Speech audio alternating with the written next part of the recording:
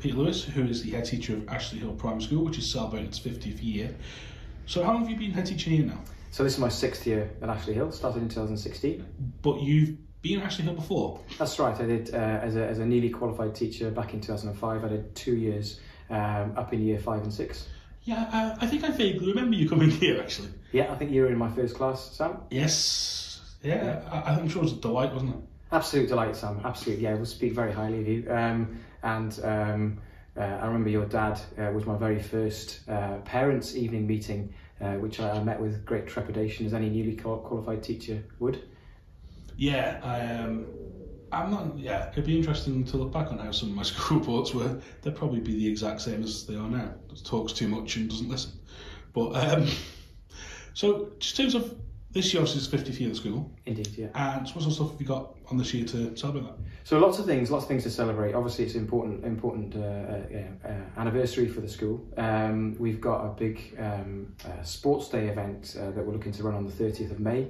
That'll include inviting alumni, old pupils who came to Ashley Hill, and we're also going to kind of join it up with the Jubilee. It lands in the same week that we've got the 2 bank holidays, so we're going to try and cover a lot of bases with the Jubilee, the 50th anniversary of the school, and our sports day. So it's going to be quite a novelty based, lots of events, corgi races for the Queen, so lots of things going on. Where have you got that many corgis from? Fake corgis, not real corgis, yeah. Yeah. So that I'm not entirely sure you're allowed to run dog racing. No, I don't think so. No. So just in terms of, have you sort of looked into the history of it all then? Since obviously we've been such a year, you've been doing bits and pieces about the history of the school. Have you been sort of surprised at how it's grown in the way? Because when it first started, it wasn't a massive school. Now it's quite, well, it was big when I was here, it's got bigger. Yeah, no, as a lot of people are aware, you know, I think the school was built because of the pressures that were brought about by the Birch Hill estate, and the fact that Onken School couldn't cope with the amount of children in the catchment, and obviously Cronkerberry in more recent years as well. And it's grown and grown and grown, really. We've also got a mobile classroom as well, which is now utilised by Hopes and Dreams Nursery, and that provides a nice feeder into the school as well. But yeah, I suppose the biggest things that have grown are our kind of outdoor provision that we put on, and the fact that you know, we've got lots of space that we can utilise and make the most of. Yeah, because when I was here, it was sort of, we had the fields and it had to be like borderline sort of hedge fire dry before you could go near the things. Yeah.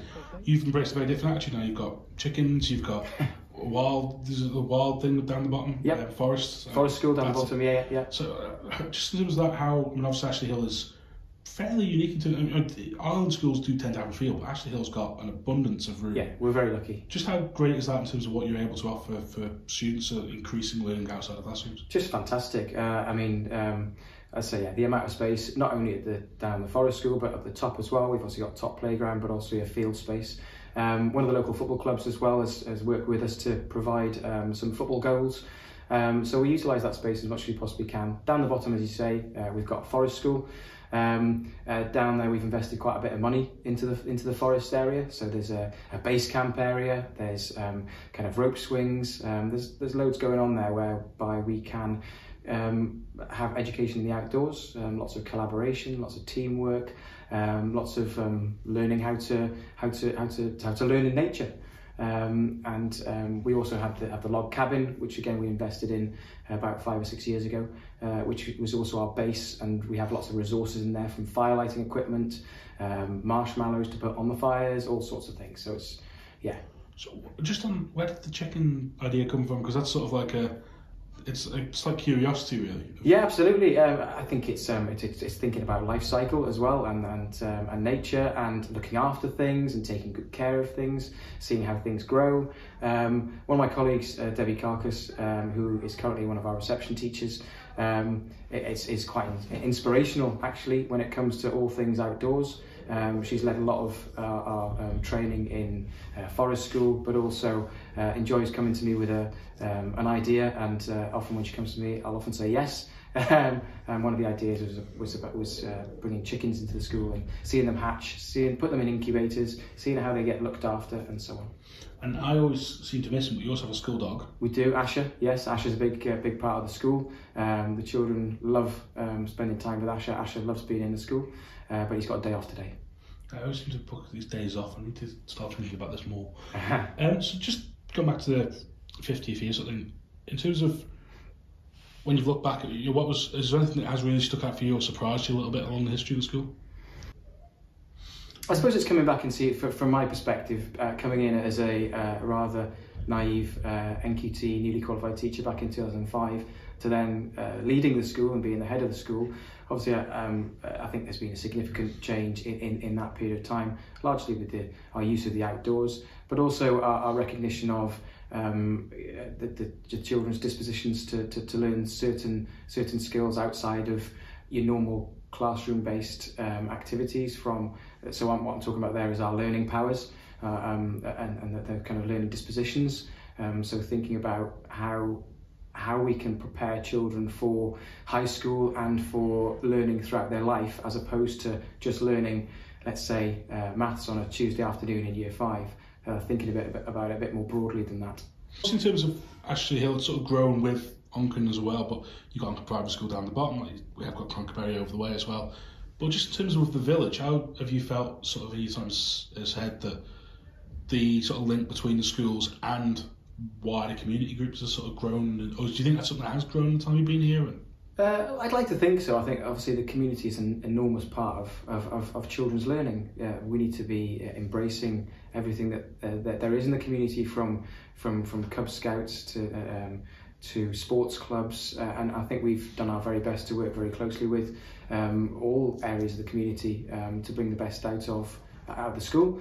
But we work really closely with Onken School, in terms of remembrance services, working with. How else do we work with Onken?